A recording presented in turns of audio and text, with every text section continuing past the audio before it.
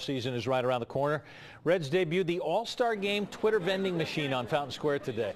The machine generates a unique hashtag. Fans who tweet using the hashtag had a chance to win Major League Baseball and All-Star related prizes down there. A lucky Northside woman won 2 tickets to the big game.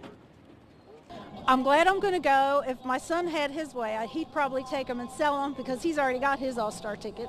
Maybe I'll have better seats than he does. There you go. Limited prizes randomly awarded. Grand prizes included tickets to the T-Mobile All-Star Fan Fest, All-Star Sunday, Home Run Derby, and the All-Star Game this summer at Great American Ballpark. Wow, that family's hooked up.